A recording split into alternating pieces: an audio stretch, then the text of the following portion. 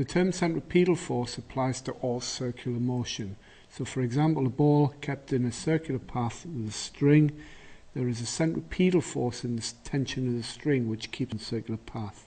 So if you think about other examples of circular motion, there is something pulling the bodies into the center, which is a centripetal force. In circular motion, the body is continually accelerating, which is quite strange because there is no change in speed. The acceleration is due to a change in direction. The direction of the acceleration and the force is always towards the center. So if you imagine if that force wasn't there, then the bodies would fly off in a straight line outward. Going back to the ball on a string, imagine it going round in a circle. The centripetal force keeps it in a circular motion, keeps it at a constant speed, but changes its direction continually. The force has to be increased if the mass of the object increases, if the speed increases, or the radius of the circle decreases, so a smaller circle. All of these would mean that you'd have to pull harder on this string. If you apply centripetal force to gravity, then gravity is the attractive force that affects everything in the universe.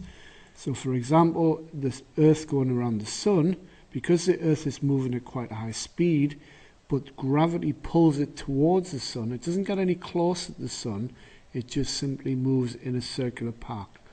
In fact, it's not quite a circular path, it is slightly elliptical, so the force will change slightly as it moves closer to the Sun, but the force keeps it in a circular path.